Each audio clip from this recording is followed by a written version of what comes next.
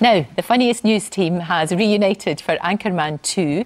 This time, Ron Burgundy and company are embracing 24-hour rolling news. Yes, indeed. That also means we get to see more of Steve Carell playing weatherman Brick Tamland. We'll speak to him in just a minute, but first, here's a clip from the new, very funny film. Do you want my autograph? No, he was just explaining who you were, and I was looking at you.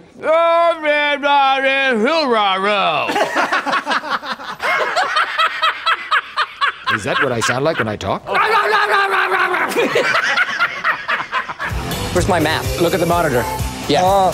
Where's my legs? I don't have any legs, Ron. Brick, it's because you're wearing green pants. In 93! Brick? 93!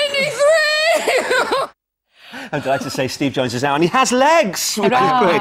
Oh, it's so funny. That was so the best funny. moment of the film for me. Yes, really, it was. Really No, funny. I totally agree. Well, you would. All of my parts are definitely the best moments. And you get paid for doing that? I do. That's your job? It's my job to go in and laugh hysterically every day at everybody else. It's so daft. It's so stupid and crazy and fun.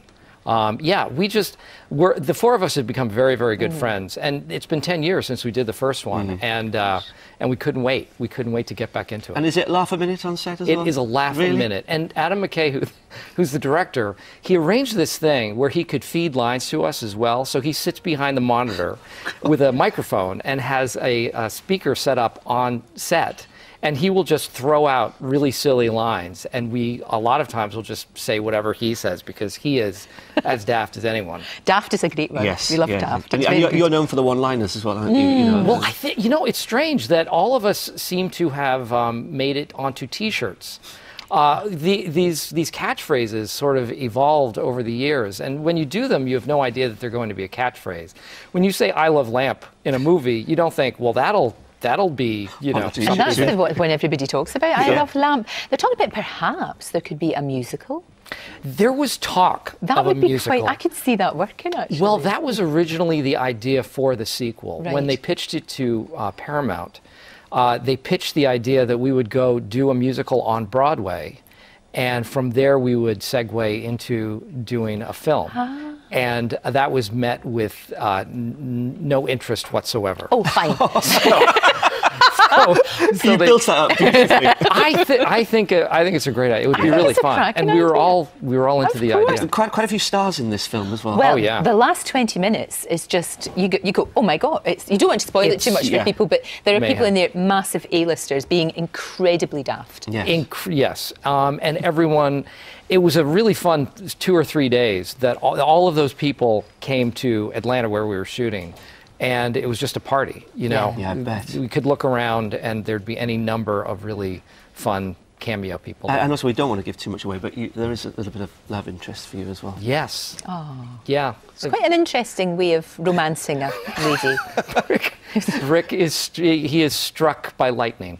He certainly is. As is his female. He has a soulmate, we find, in this movie. There's someone for everyone, as we all know, and there's definitely someone for Brick. Is it true that your children only saw the original, this year or something like that? Yeah, they just saw it recently. What did they think of it? They loved it. Like I'm going to say they hated it. Well, I thought you might be honest with me, but... No, they did. I think it's always weird for them to see... Their dad. Right. Yeah, of course. Dad is such an idiot. But yeah, they really You mean you're not like that at home? Oh, I do. Well, I practice. I practice on them at home. And do you think there'll be Anchorman 3? A little early to say. Yeah. We'll see. I think there's been talk of it, but I think everyone wants to get this one out there, see if people like it, see how well it does. Right. Okay. It'll do really well. It's really funny. Thanks. We need you to watch our Laura doing the weather, and then you can sort of give her a critique afterwards. Well, she's doing okay. If I can give you a piece of advice, clear your mind and think of anything but the weather while you're doing this. No, but this is the most pressure I've ever felt to do the weather. Okay, here it goes. Let's take a look at the weather. I'm clearing my mind. Nope, wrong. Not good. Stand up straight. Daybreak National Weather, in association with Topps Tiles, brightening your home, whatever the weather.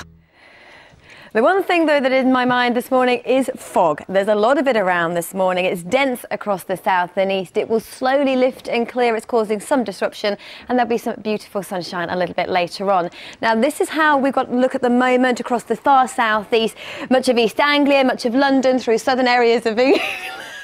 Fog. Fog's what I had in my head. Nope. What? You're not doing What do this you right. think? No, you're all over the place. Is it my posture? What is that? A warning for fog. Oh, that's a warning for fog. Triangle. All right. Be careful of the fog. And what are we looking at? this is more fog. Yes, well, I can see that. It says fog. And more fog. And there's more fog down here. And then there's a 30 in the sea. And this would be partially sunny, I assume? Partly sunny or partly cloudy, whichever way. Half glass, half full, or glass half empty. This is the hardest job in the world. And that's your weather. Thank you. Steve Carell. For your local 5-day weather update, go to our website, itv.com/daybreak. I wonder if he's available to do the weather tomorrow. That was a lot more entertaining.